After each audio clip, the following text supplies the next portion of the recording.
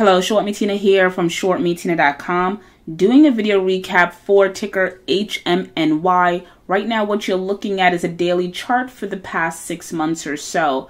So today the stock popped up on really good news.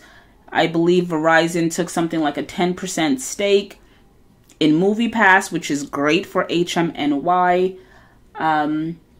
So what am I looking at now? Is the stock a buy, sell, or hold? In my opinion, the stock is a buy, and I'm paying very close attention to it. However, I wouldn't be buying at these levels. So there's some important levels for you to pay attention to. The stock has cycled through, for the most part, outside of this like crazy action that happened for 2 or 3 months that I was very much so a witness of.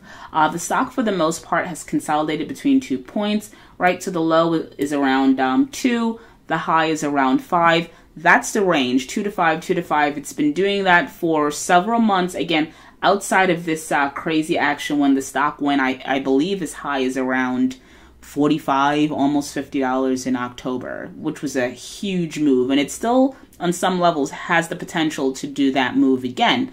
So definitely, I think HMNY is a stock to put on your watch list, your speculative watch list, because I think things can get going from here. So what I'm paying attention to going into tomorrow and the weeks to come would be that $5 level. Let's see if we can penetrate that and hold. If we can penetrate that and hold, clearly the bulls have taken over, right? And also I'm paying attention to the breakout level of around 350. Let's see if the stock drifts back there tomorrow, that breakout level, and let's see, whether or not the bears can take control and push it a little bit lower towards this the low of 2, the lower end of that channel, or if the bulls can kind of hold on and have 350 represent a floor. So doing a video recap on HMNY, it is a buy. I can't disclose exactly what levels to get into because it is a trade I want to take myself, but I'm telling you, you should be paying attention to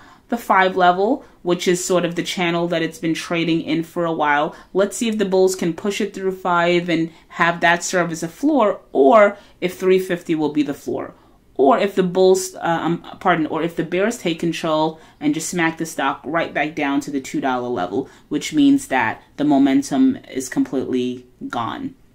So that's it. Short Me Tina from shortmetina.com. Paying attention going forward to ticker HMNY. I think it's a buy. I do not think it's a buy at these levels. Stock has to develop, flush itself out, find itself, and establish a rhythm. So head on over to shortmetina.com, sign up, become a member. Thank you for listening, and as always, thank you for your support.